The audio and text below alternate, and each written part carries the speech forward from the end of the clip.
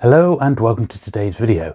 So this time we're actually in the new office. So I've had to move this part of my book collection from the bedroom into the office now for various reasons. It's a bit of changing rooms going on at the house at the moment, but it's actually quite nice because it gives me this quite funky backdrop, and it's all been cleaned. I've gone through everything and I've got quite a nice little area, and I'm thinking that this might be quite good to do sort of live streaming and things like that.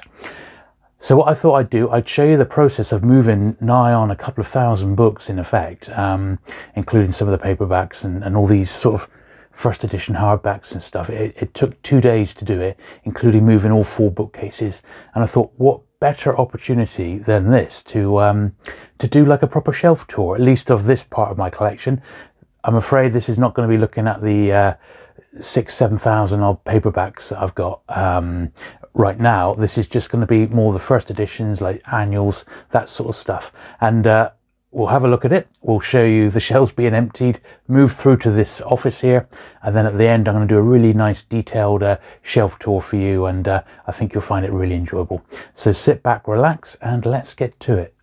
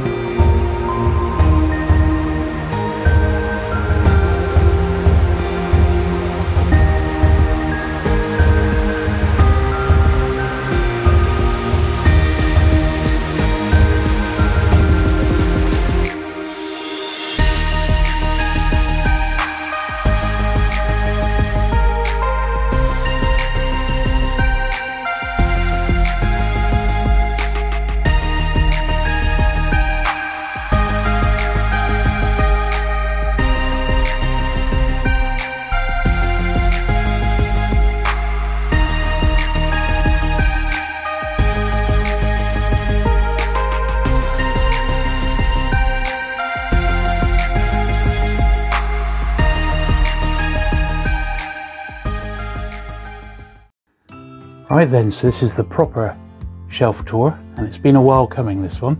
So we'll start off in the corner here. So this is where I've got my signed pictures of the first 3 Doctor Who. So the Troughton one on the left there. I met him first at Longleat in 1983. I never got to meet William Hartnell, and I also met John Pertwee for the first time at Longleat in 1983. I did meet him several times after that during the 80s. Underneath this empty spot here, that's where we're going to get Doctors 4 to 9. And then we'll do some of the later ones. So the way I've got it worked out, right at the top there, along the top there is sort of military history hardbacks, like so. Great series there, the Austerity Britain series. A few nice non-fiction war books. Then we've got the Robert Opie books, which you've seen in some big Taschen art books. Couple of Lego books. This is my Winston Churchill. I've got a bit more of that up in the loft actually, because they're such big books, and also the first of the 7 Pillars of Wisdom. Then these 2 shelves here are just sort of paperbacks, so they're a bit packed in, but it's paperbacks that I'm sort of reading on and off. And then that moves into my annuals and sort of large format books. So annuals and guidebooks, there's Alien, the Avengers, all the Blue Peter books there, the James Bond books, a couple of Fawlty Towers, Girl from U.N.C.L.E., The Godfather, big fan of Tony Hancock as well. And then we got the slightly larger Blue Peter books, a nice book on Batman animated, Alfred Hitchcock, big Star Trek book, My Man from U.N.C.L.'s, Mission Impossibles, they're brilliant, and some more Star Trek annuals. Then up here we've got my sort of Colditz library and escaping books in general. Then we've got down here, this is the Doctor Who, first of 2 Doctor Who shelves. So at the back is the New Adventures. These are sort of Target related books, the very earliest Doctor Who books there, and some other sort of Target related books. More Target stuff there, some of it yet to be seen in videos. And there we go, there's the little Sugar Smacks badges and their spin-offs. Pretty cool. Just some like small format books there. Mr. Ben and little photo books. Pretty cool.